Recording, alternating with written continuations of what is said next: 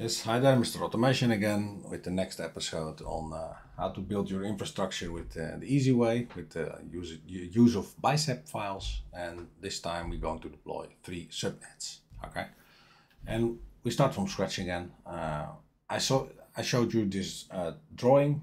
I need to show it, of course. This drawing the last time with the VNet. We have that now in place with that address range. We have that now in Azure. I'll see that later. And now we're going to deploy 3 subnets. I don't know how yet, but I'm sure we'll find out. So I'm not going to create a different Bicep file for that. I think the subnets can belong to the same Bicep file. So I will continue here in this file and create the subnets as well. But let's see how that actually works in Bicep, because I don't know everything either. I use the IntelliSense mainly.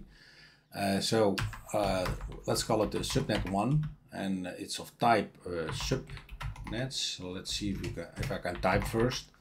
Subnets, virtual network subnets. That looks fine. And we need to choose an API version always. I do tab completion, by the way. I do spacebar. I do tab again, and do the required properties. And we need to provide a name for a subnet. So call it, do very lame hard-coded values. Subnet 1. We already have some squiggly lines here, right? You already have an issue. And basically what it says, your expected resource needs to contain a / character. Basically it expects something like a VNet / something like this. That is what it's expecting. But what you can also do is set the parent correctly. If I can type again. Parent VNet. Basically what we now say, this subnet that we're creating is a part of this VNet, right? Because that's the parent. So let's minimize this and let's only continue with the VNet now with the subnet. And I don't know if this is enough to start with the subnet. I think you need to specify a range or something like that. I can't imagine that this is it. So let's do control space. Let's see what we have more. We have some properties. Let's see what kind of properties. I don't know yet. Let's see. We have an address prefix and prefixes. I think prefixes is several if you want to specify several, but I only want to specify one, I think. So let's see the syntax for that. And that's probably something like this. And then the address prefix, and what did we say for subnet 1? 10.04.0/24. So 24, that's what we set for the first subnet. And I did Control S, I saved it already. I clear the screen. Let's run our deployment again, right? Let's see if we made an error or not. I'll see that in a second. It's quite quick, those Biceps deployment, most of the time at least. And it succeeded. So actually we did not make a mistake. So let's go to our Azure resource group and look inside of our VNet. And let's see if we actually have some subnets.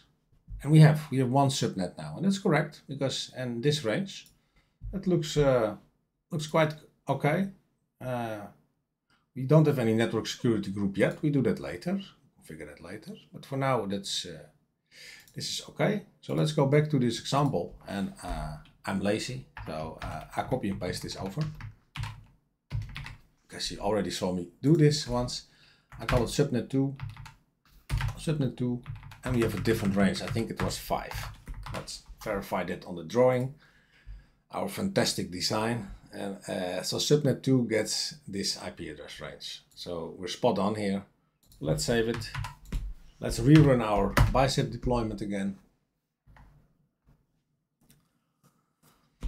Still running. And here we have a succeeded again. So let's go to the VNet here, open the VNet, check for the subnets, and we have now subnet 2 as well.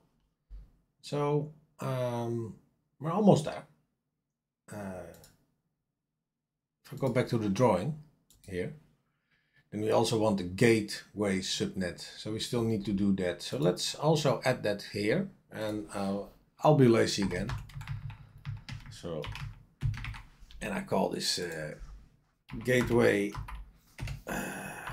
subnet.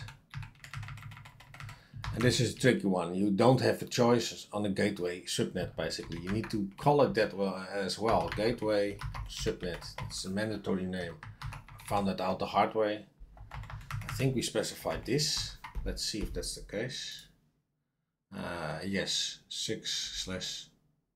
Because at some point we want to attach this VPN gateway. You need to attach that to a subnet, and that subnet needs to be called gateway subnet. Otherwise it doesn't work. So that's why I call it gateway subnet. So we're preparing here basically for the VPN. I clear the screen again. We run this updated Bicep template now.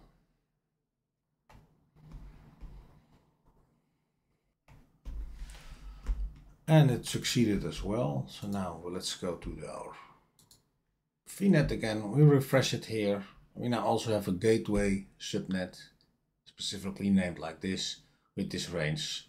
So this is, see, available dependent on dynamic use. This is basically preparation for the VPN gateway that we're going to deploy later in another video.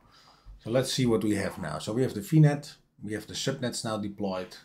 So I would say in the next demo we deploy the NSG, the network security groups, for this specific environment. So thanks for watching. See you in the next video. Bye.